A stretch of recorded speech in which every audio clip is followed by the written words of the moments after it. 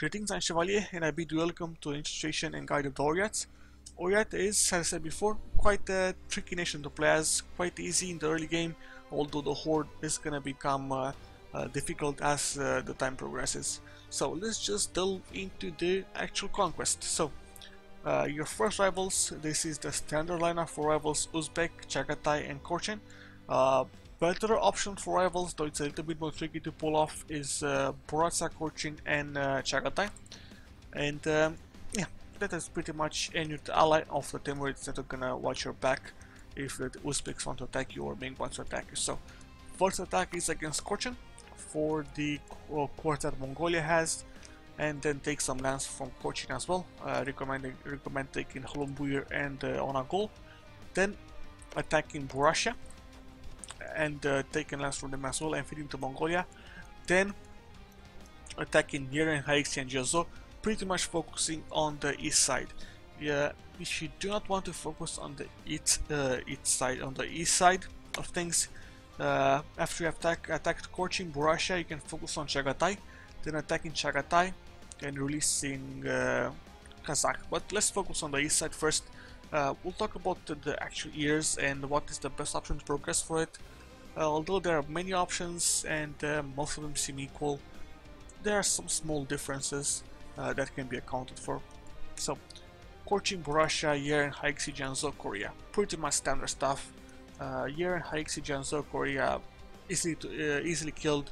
Korchin might get an alliance with Jiangzhou, but they usually won't be able to get access to Haixi or Yeren, and you just want the Mongolian core back, and as well as some lands from Korchin so that you can get the CB against Burasha and Yeren. Pretty standard. Next, Yeren he's not gonna have an alliance with Haixi and Jiangzhou, perhaps only Korea, but again they're gonna be blocked, easily killed. With Haixi is the same and Jiangzhou is the same, Korea is the same. They usually don't get any allies, so they're easily killed, like easily land grabbed on the east side. With Chagatai here, remember that they have a vassal in Yarkand, so they might be problematic. They will not ally Uzbek as in the previous patches, so they're easily killed. Remember that Yarkand is loyal, so they might pose a little bit of a problem. Try to build up your force limit to some degree before you can actually attack Chagatai here.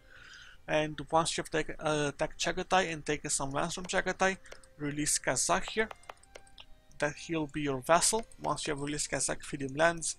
Try to keep some lands for yourself so you can actually take lands from this side. Then attack the Uzbeks. Same stuff.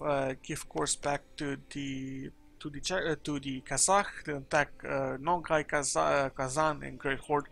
Pretty much standard stuff here.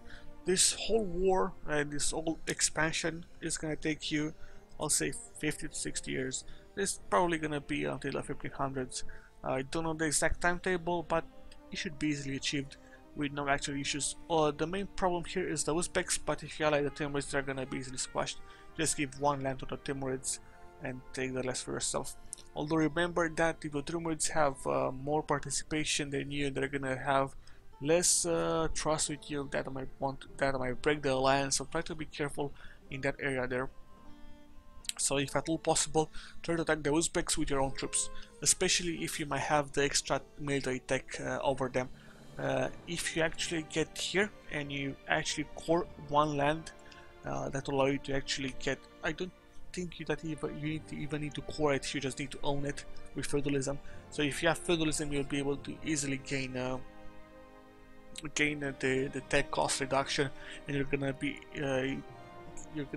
able to, let's say, get two techs over those specs. Then you can easily squash them, especially if they're the techs that give you the discipline. So quite easily done, pretty much easy as pie. So another option here, if you have the time, just go into India slowly up to Bengal and have another vassal in Bengal. So all of these vassals are gonna cause problems for you with I'll say this thing here, Liberatory Desire. So try to be really careful of how many vassals you have. Try to annex them as soon as possible and try not to go as more than 2 vassals, basically, because having 3 vassals with the new thing here with development that is gonna give you 0.25 the Liberty Desire per development, and if you give them I don't know 100 to 200 development, you're gonna be hard pressed to keep them in check, yeah, especially if they're a horde, and that's gonna be one problematic. Now let's go into the mid game here. In the mid game, you should focus on trying to kill Ming. If Ming is broken into pieces, you'll be able to attack them earlier on. But if not, try to have about 40,000 troops and try to have cannons as well. Basically a row of cavalry or a row of artillery that is going to allow you to kill Ming, as well as having perhaps 2 techs over Ming as well. That's going to be nice. If it's not possible, try to basically hold your tongue and hold your armies at bay against Ming until they have problems or you have more troops, so that you can actually easily squash them. I can kill Ming with 40,000 troops at minimum. For you might be more troops. The Templars here might die from Persia. That means that you're gonna lose your ally. You're gonna be remain with your vassal, which they're gonna be quite annoying. So if at all possible, and you see that demons are going to break away and they're gonna die, rival them, kill them, pretty standard stuff. Muscovy here as well, try to attack them as early as possible so that you can actually gain more lands and keep them in check. But I recommend that, I think that you're going to be able to reach the border in Muscovy in 40 years, and you can launch a preemptive strike against Muscovy so you can actually kill them earlier on. Kara is going to be killed by the Ottomans and Timurids. Pretty much it. I will say that by the India as well. I mean, India should easily expand into India. It's pretty much horde expansion, like quite aggressive horde expansion. Now, this is gonna cause problems, mainly because in these patches you're gonna have problems with the states here, and because you don't have the necessary number of states, you're gonna have issues with those states, and you're gonna have enough cash. You're gonna have to rely on taking lands from taking cash from the enemies and the cash from your vassals, which is not gonna be enough. Plenty of issues and problems with the horde. But remember, expand as fast as possible and as soon as possible. Although it's gonna be to your own detriment, you have no other way to play. Just expand as a madman.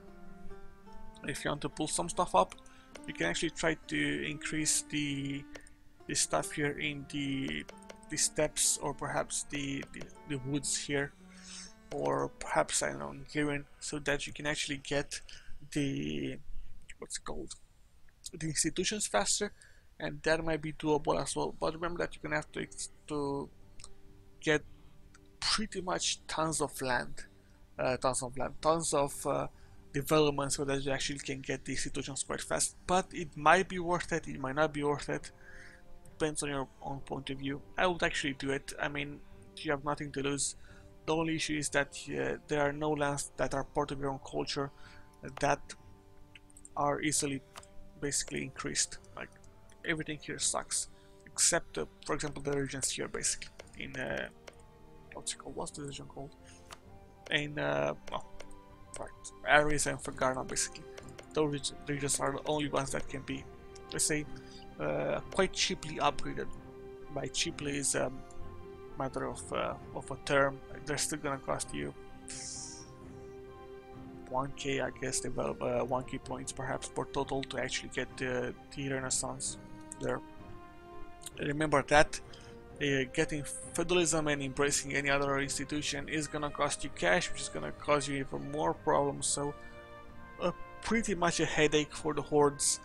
Paradox has sucked the life out of the hordes quite a lot with this these patches, basically. Like the states and the states are okay, I guess, but the states really crushed the hordes, especially with the institutions. I mean, you get some bonuses in the early game, but to embrace the institution is really gonna kill your overall not manpower, overall capital, basically. But yeah, remember that hordes are quite hard to play as later on if you have a multi-cultural and religious empire.